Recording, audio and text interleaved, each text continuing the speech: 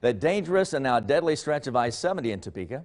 And the area is known as the polk-quincy viaduct. Now, the bridge runs around downtown Topeka with a big narrow curve on an elevated stretch of highway. Safety's been a concern there for quite some time now, but just last week, a 7-car pileup happened in the area, killing a 29-year-old Manhattan woman, Brooke Rees. The crash adds importance to the Kansas Department of Transportation's meeting to discuss updating the bridge.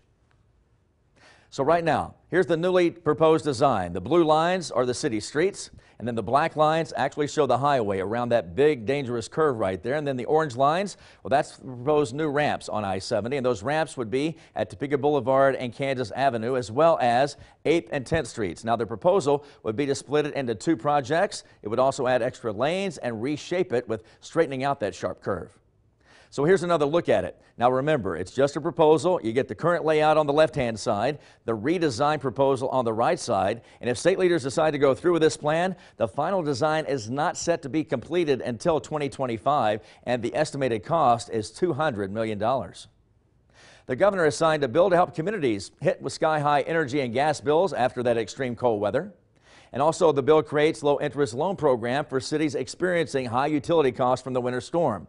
The state would have up to $100 million for loans to cities in Kansas to help them pay off those massive electric and gas bills after the brutal cold from 2 weeks ago.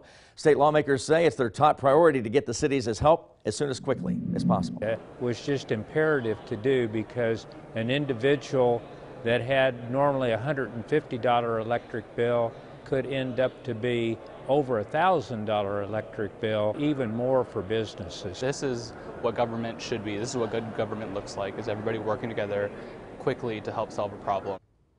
Arctic weather resulted in those rolling blackouts that hit many areas to conserve energy and natural gas, and now communities that receive their utilities from a service not regulated by the state are seeing sky-high bills, and that can add up to hundreds of thousands of dollars. Now, we know in our area some communities have already been impacted, like Denison, a very small community close to Holton with 187 people. They're scrambling right now to figure out how they can pay a $240,000 bill.